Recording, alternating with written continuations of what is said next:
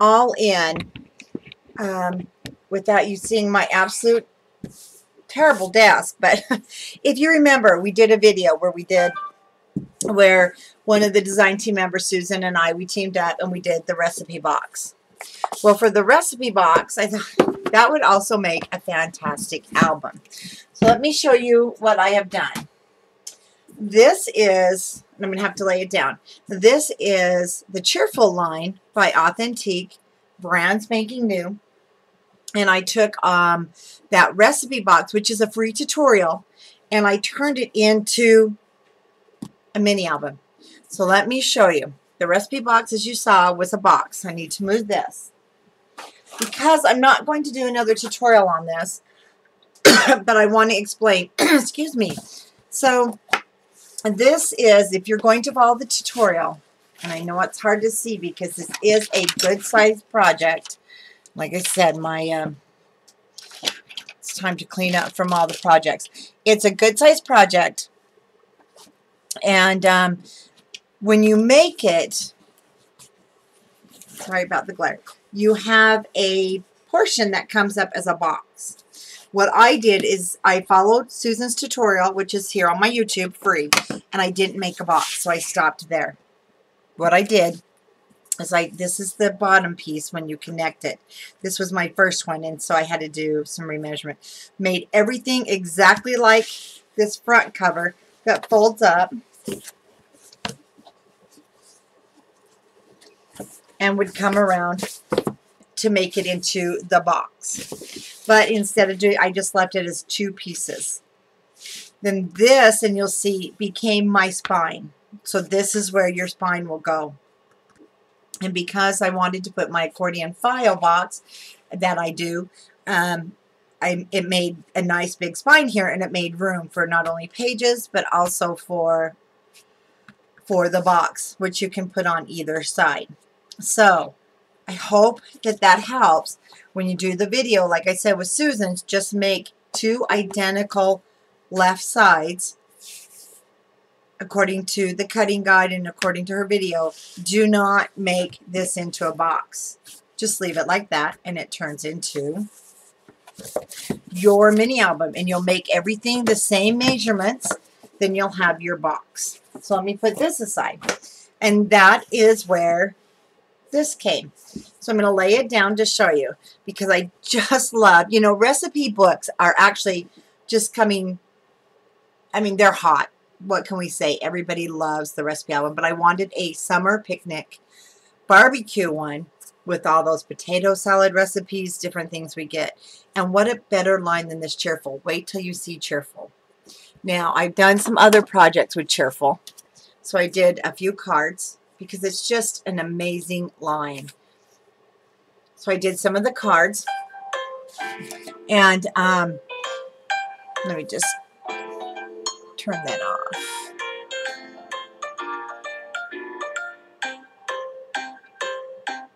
Okay, sorry about that, but I don't want to, I'm on a different program, so I can't turn it off.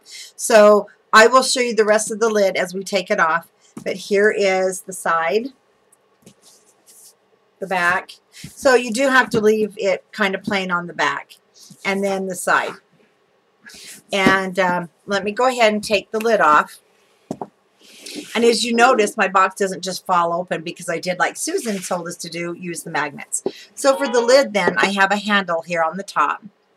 And then I'm going to come up closer to the, because I have the bees, which if you want to buy this in the paper kit, it will be available on the website under the class kits or tutorial. I can't remember exactly the words for it, but it's one of the first things there. And it will be an authentique. The bees will come in your kit if you want the paper kit. Flowers I made just out of the paper line, which I've shown in a lot of my videos, just punching out your flowers. The handle, and also in the paper kit will be the polka dot bow bunny ribbon. Little bike, thought it fit perfect. And this lace, the double scallop lace, will also be in the paper kit. Now this is part of the sticker sheet that comes with your line. And I used a different kind of glue, so we're taking off our glue fuzzies. Now the inside, is the paper line, of course. So I lined my lid. And I'll put that aside. Now, to keep my album from flopping everywhere, you'll see what I did. When you open this, there is a magnet. So mine opens to the right. You can have it actually go, you know, either way. And what I did is I ran my ribbon underneath my binding to keep these together as it was standing up so they wouldn't flop back and forth. So we'll start over here. When you open this, you've got these two sides. And you have to kind of leave these because the magnets are underneath and you don't really want to add a lot. Isn't this paper line just gorgeous? So I'm going to have to move up and down. It is very large. And then you've got this one. Just makes for pretty decoration. Again, I reused the picnic because I just love these. They're from the sticker sheet. And the sticker sheet is just adorable. I did use quite a bit of it, but of course I don't just put my stickers down. I mat them or I use chipboard, and you've got some tabs. You've got a lot of use to these sticker lines or sticker sheets. So let me just go ahead and set this up a little bit so you can see. Now this is the accordion file that I make, and I did do it in one of my other tutorials. And actually, I did the whole file box as a tutorial. And then inside, I have, these are bigger than 4x6. They're a little bit bigger. And I left them plain so that I can take my recipes and just put them right on there. And there's room for 2 or 3 in each pocket. So I can just put the ones that I've cut out of magazines and you don't know where to put. Well, they can just go inside there. Magnets on each end and then just the bow. So let's get to the album part. So this opens. Now my pages are 7.5 by 7.5 to fit inside of this. So my hinges are just a little short of 7.5. And then I did do the 3/8 of an inch gusset, but you could actually do your 1/2 inch gusset. And it'll lay flatter, but I'm just holding it up for the video. So in our first one is a pocket flap. And again, I can put a recipe, I can put a picture maybe of the barbecue. I have to work on that. I didn't quite get it cornered down, so it's sticking out further than I like. And it opens to 2 more. So we have 2 more pockets where you can also put pictures, recipes, or you can just leave them plain. That one's being a bugger. We're not going to sit here and fight with it. Sorry. And then the back side. Isn't this paper to die for? It just reminds me of, and the strawberries. Remember the song, Strawberry Fields Forever, if you're older? And it just reminds me of those picnic days and barbecues outside. And again, they made this look like a picnic basket. Isn't that just so appropriate? So let's go ahead and close that. Now, on my side tags, I did use the red Cartabella, and I left them plain. I didn't want to mat them because I want to just put recipes on there. And because this one I am keeping for myself. This paper is, I just love it. So, I did mix the black cardstock with the red cardstock because I thought it looked so great. So, on this page, I have made a pocket, and it almost looks like suspenders. And the reason I did that is so that I can put a recipe right in there. And as I'm working, sorry, I had lotion on my hands, but it'll go away. As I'm working, I can have my recipe put right there. And then I have the recipe card with the ladybugs. Now, in this line, there's not the 3x4 cards, but there are the textured cut-aparts. So they are still a very heavy cardstock, but they're textured, so they're not smooth like the paper line. They're really nice to work with, and they're heavy, and you do not have to mat them. We have a cat joining us here soon. So here is another flap, and I used the same sticker and backed it that I used on the cover. So when you open this, you've got room for a recipe there, and then you have plenty of room in your corner pocket.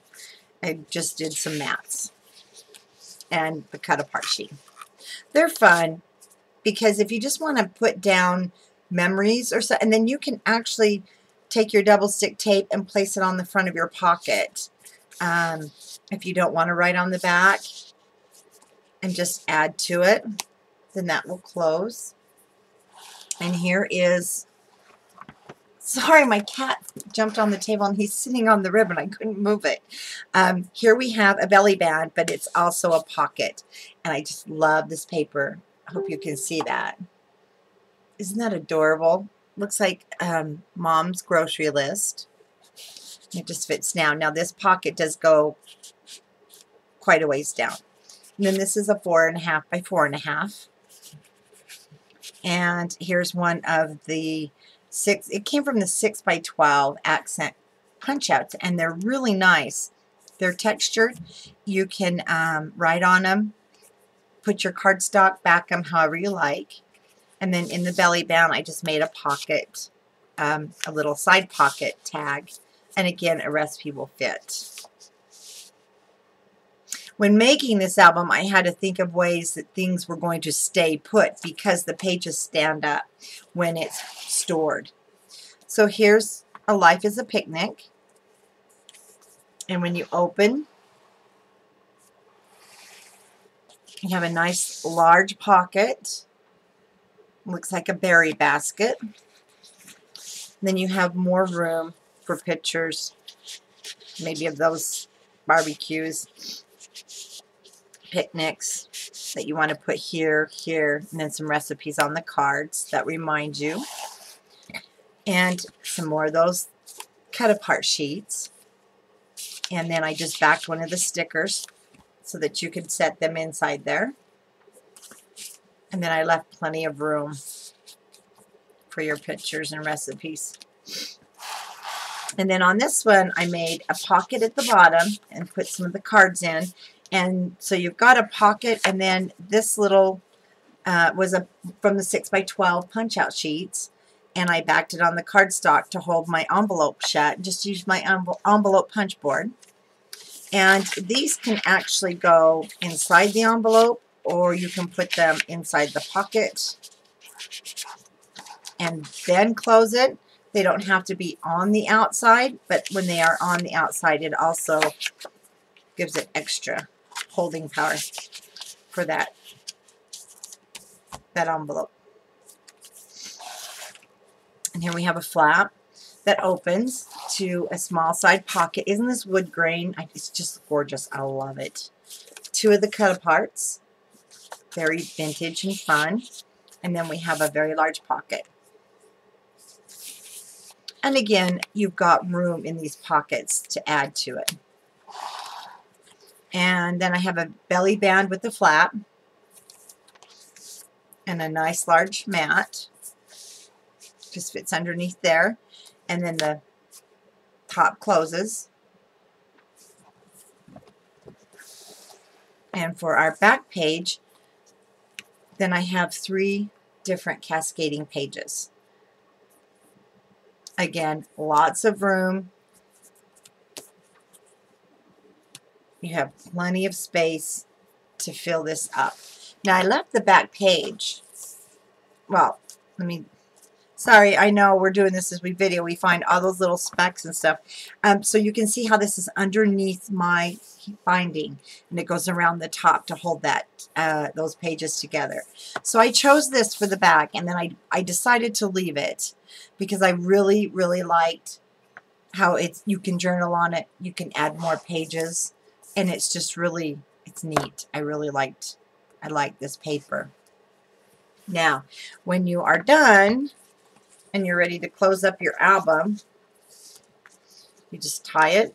And I left a lot of the ribbon, and I love the Bo Bunny double dot ribbon because it's the same on both sides. And I left a lot of it, so there's plenty of room to add what you need. And then we just bring this up. Oops. Magnets go on the inside. So see how everything is standing up, and then there's our side view of the pocket page. And then we just put on our lid. Let me lay it down. Now, this is going to sit really nice on the counter. It will sit on a shelf, china cupboard. What a beautiful display for summer. So I hope you really liked this album. And go ahead and, like I said, follow Susan's tutorial for the Shabby Chic recipe file box. And then just make sure that you leave it.